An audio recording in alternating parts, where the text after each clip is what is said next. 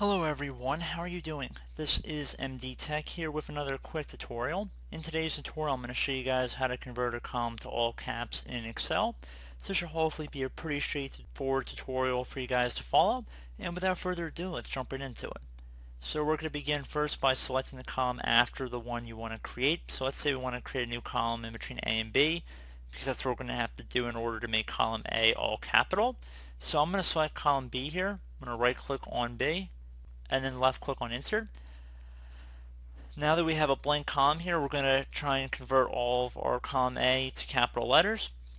So we're going to first start with the top one first. So right now in B3 I'm going to type in equals upper PPER, so UPPER, and then I'm going to left click on the employee, which is my A3 value, and then I'm going to do an end parenthesis in there.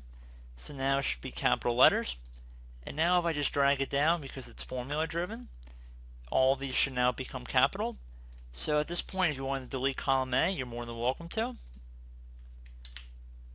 So now that you've done that, I would suggest before deleting column A, you should make sure all of these are text.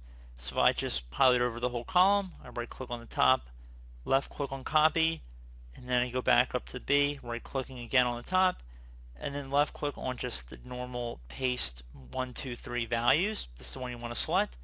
Then you just clicked on that one time. Now if you click on any of these cells, it should just say the name and not a formula. So at this point you're safe to delete the A column, so I'm just going to delete that. And there you go guys, simple as that. And I do hope this brief tutorial was able to help you guys out.